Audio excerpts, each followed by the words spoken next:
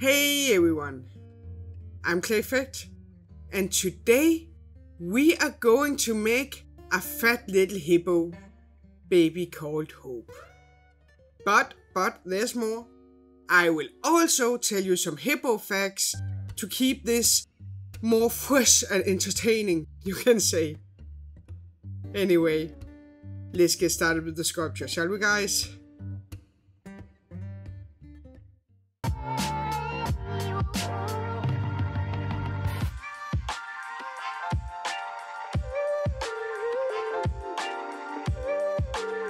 But while I'm making the armature of this little one, I would like to teach you a very important Danish word in this context anyway, and that is delle. Delle means fat roll, and I planned to have a lot of deller fat rolls on this little one. I want it to be a cute and very fat little one with a lot of charm, hopefully. So I do apologize that I'm not using the word fat rolls, but it's just not very body positive, and that would be sad for little Hope.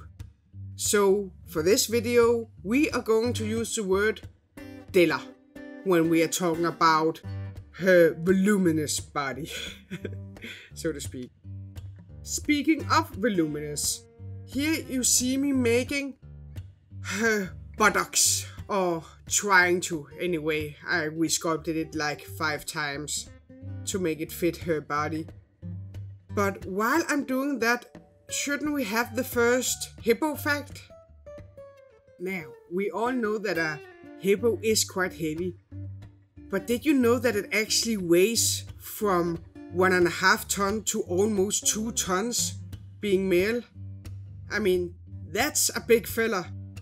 And it can run up to 30 kilometers an hour. That's like as fast as a scooter. So it actually is a 1.5 tons scooter coming towards you if you piss one of those guys off. Now that's impressive. But little Hope though, little Hope would never charge anyone. Especially because I'm not done with her legs. Here you see me shaping the foot and gently trying to get the right shape before I gently put it on. I don't know why, but I always have troubles making the back legs of any creature. I don't know what my problem is, but when the deller is coming on the legs, then it will look much better, I promise. Which is actually what you see me building up slowly here.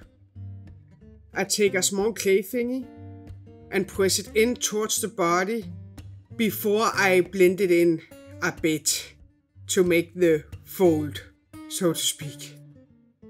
When that is done, I take a broader clay thingy and press in to give another fold and another fold and another fold. And that is how I'm building the entire body up, fold by fold, or delle by delle. So while I'm doing just that, let me tell you a little bit more about Hope and why she's called Hope. So little Hope is a hippo that's supposed to define all we know about hippos actually.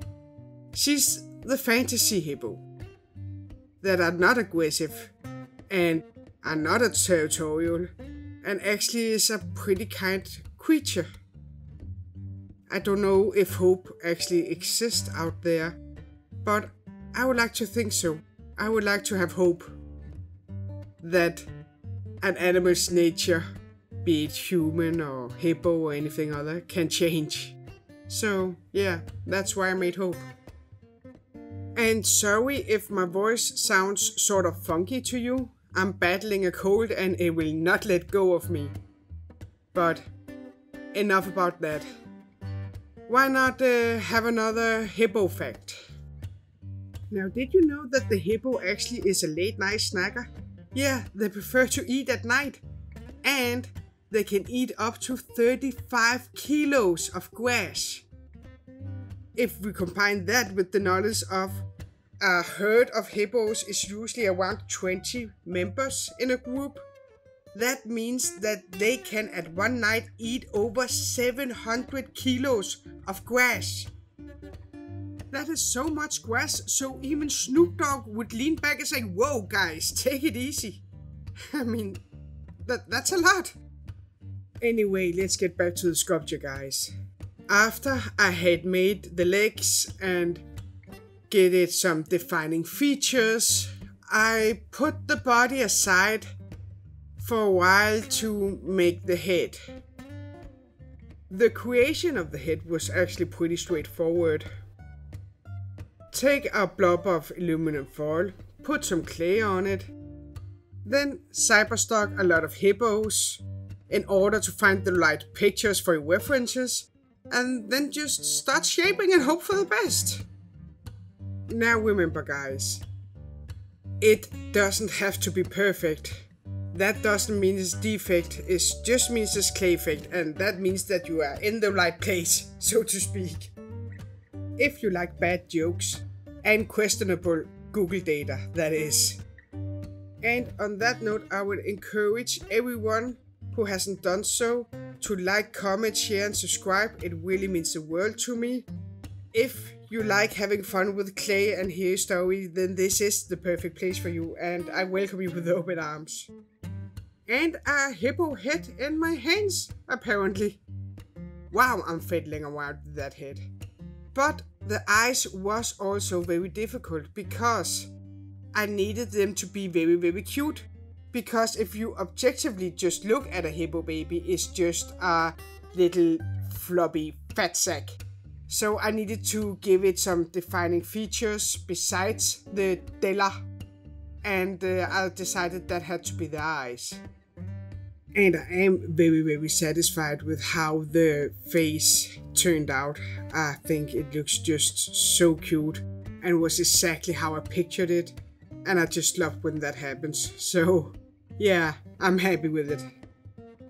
Now while I'm giving little Hope here some defining features and hopefully a cute mouth, let's hear some more hippo facts, shall we?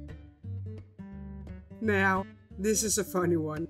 Did you know that hippos fling poo to mark their territory?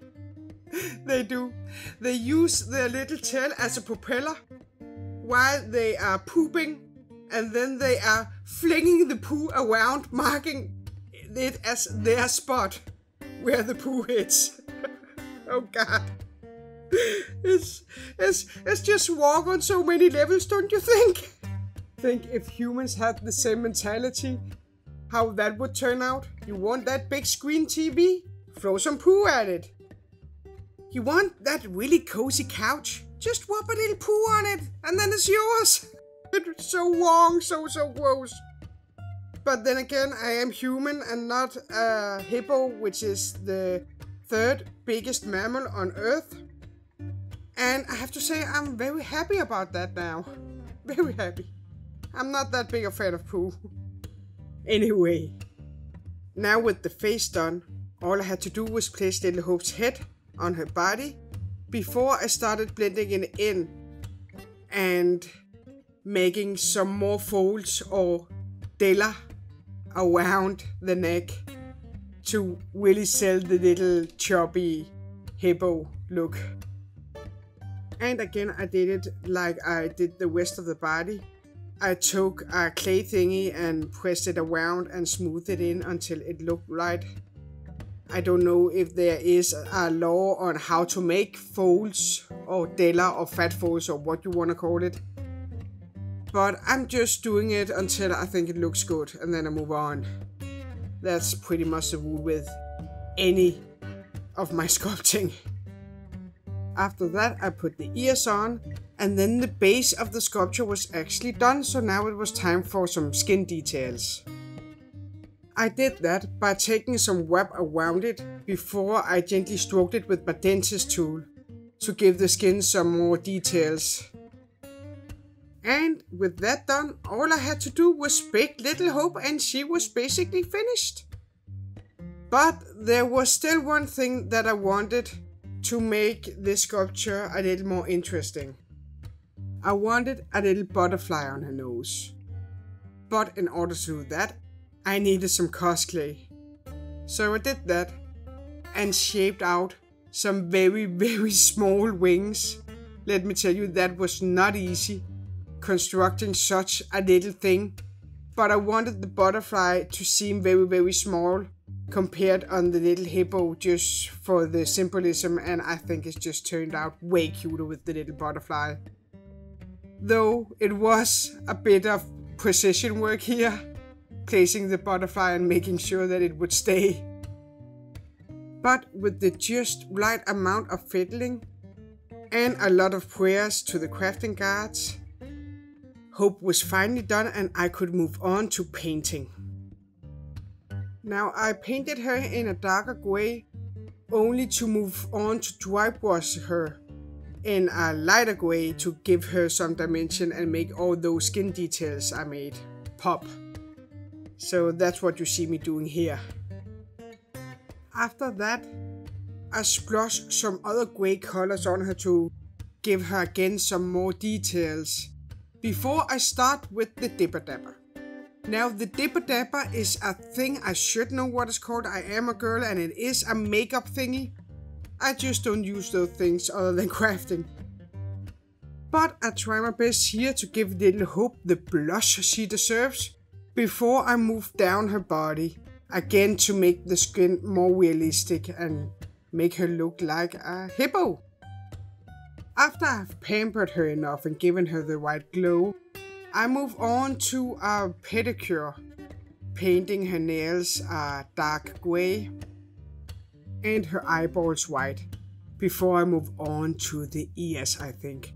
And while I'm painting a little more, shouldn't we have our one last hippo fact?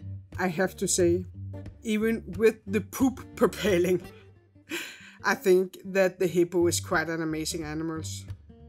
They can live up to 50 years in captivity, 40 in nature. And they produce their own sunblock from their skin. I mean, come on, that is really cool.